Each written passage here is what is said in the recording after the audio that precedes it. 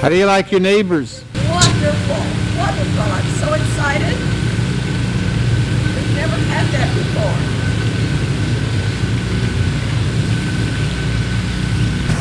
We thought the male was infertile, that they would never hatch.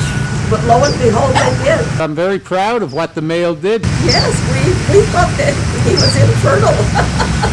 There's hope for everyone, including myself. There you go. There. We're too old for that.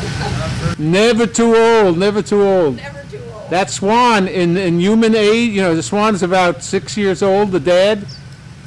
In swan years, that's 112. Uh-oh. Maybe there's hope yet.